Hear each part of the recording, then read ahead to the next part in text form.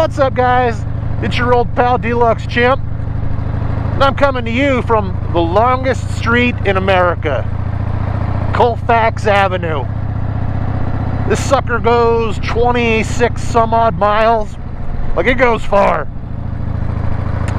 Anyway, I want to give you an update on the 2022 Honda Gold Wing DCT non-touring. The dealership called me last week and they said, hey, your Honda's done, come on down and get it.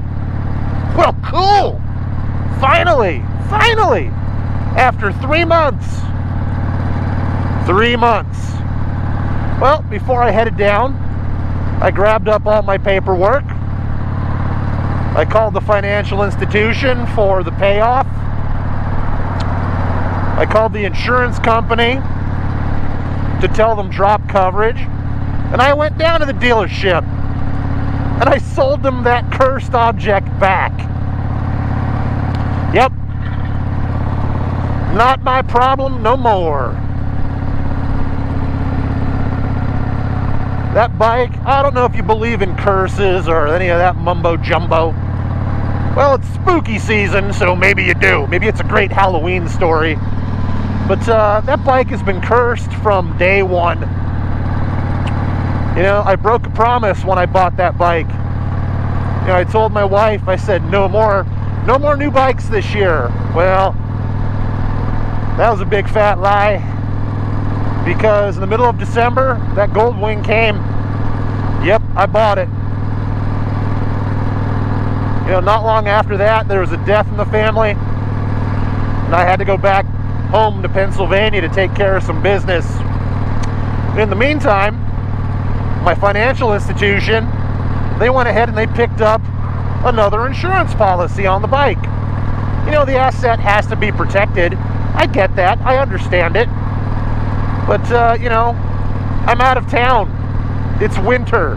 The bike's not being ridden. It's locked away safe in the garage. You know, give me a chance to get back to Pennsylvania, you know, and get stuff back in Colorado in order. Nope.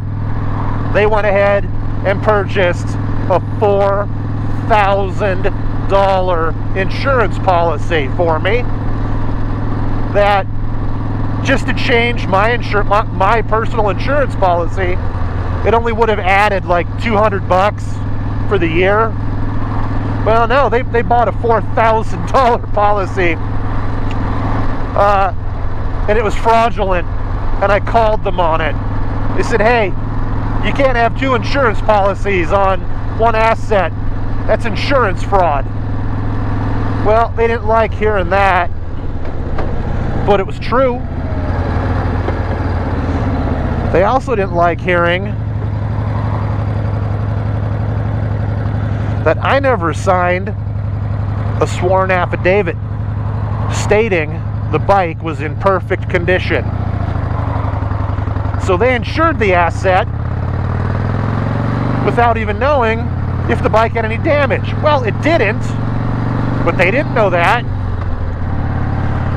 So after months of battling with these idiots, I finally talked them down off their $4,000. I ended up giving them $600 because I had to prove I had insurance on the bike, the proper insurance coverage on the bike from day one. So backdate the insurance 2 months, which no reputable insurance company on the planet would ever do. You can't backdate insurance. Well, that cost me $600. Well, this year being what it was, I haven't ridden a whole lot. You know, especially not a lot for a guy with the brand new Gold Wing. Hell, not even a lot for a guy with a brand new pedal bike. But here nor there, 667 miles on this Gold Wing before I bottomed it out and cracked an engine case.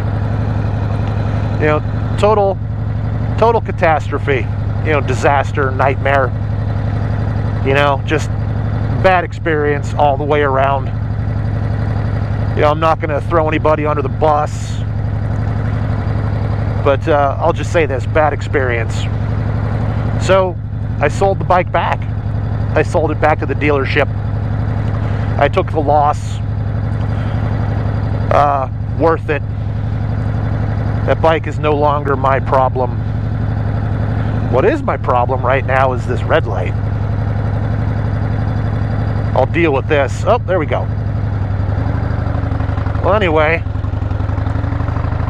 the Honda is no longer my problem. And as you can see, well, I'm still riding. It just won't be on a 2022 Honda Gold Wing ever again. Where does this leave me? Well, that's the unknown. I don't know if I'm going to buy a new 2023 Gold Wing or maybe wait until 2024. Don't get me wrong, I loved the bike. I did. Most technologically advanced bike I've ever owned. Most comfortable bike I've ever owned. I loved it.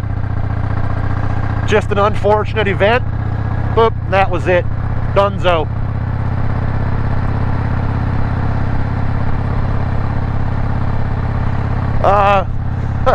I really don't know what else to say, except that Gold Wing isn't my problem anymore.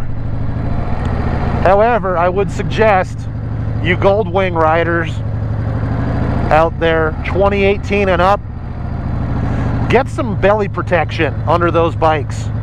That's really a weak spot. That's the Achilles heel. That cracked engine case cost me 3 payments. Not having a bike that I was paying on. That bike cost me 3 months of not being able to ride it. And that really sucked. I'd hate to see that happen to you, because one of them skid plates is about 200 bucks. Look into it. You know, look into it online. Do yourself a favor, because the job, it's in the thousands. It's in the thousands, guys. At any rate, I'm going to get going here. I'm going to enjoy the rest of my day because it's beautiful out. Beautiful day to ride.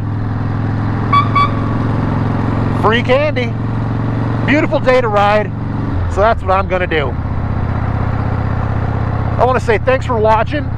Make sure you click that little clicky clicker with the bell icon so you know when I have more content available. And as always, guys, until next time, ride safe.